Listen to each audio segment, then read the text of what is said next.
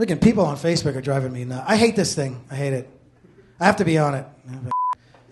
My agents and reps are like, get on there and make friends and get a fan base. I'm like, I hate half the people that are on my Facebook. They're all my old friends and shit. But it's like nobody can get through their day without posting their problem. And it's simple shit, man. Everybody needs help for the simplest shit. Like you see some girl and she's got a post and, hey everyone, had a bad day at work. Can't wait to get home and have that glass of wine. And then her friends all chime in and support her. You go, girl. You deserve that glass of wine. What? How do you know?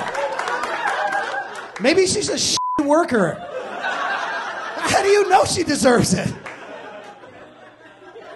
And then you're like, you're a freaking greeter at Walmart. What's the problem? Go, girl. Yeah. I don't mind people posting important things. I don't have a problem with that. I really don't.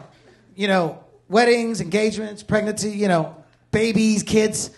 But this is where you find out who. This is when you find out who aren't your friends. All right.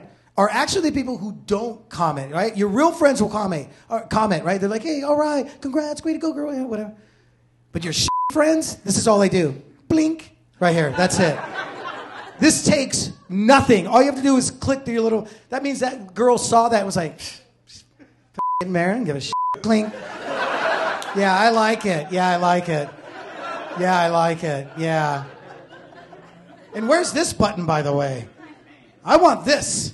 On MySpace. What the am I talking about? This is what we need on Facebook, right? There should be a down one like this. Boo! That. And your kids. You're sick of your pictures of your kids. Because if you had a friend that just did this in real life, if you told them something important, would you really be friends with them, right? You showed up to her, like, hey, everybody, I just got engaged over the weekend. And all your friends are like, oh, my God, congrats. You look over at the one girl, and she's like, don't give a shit.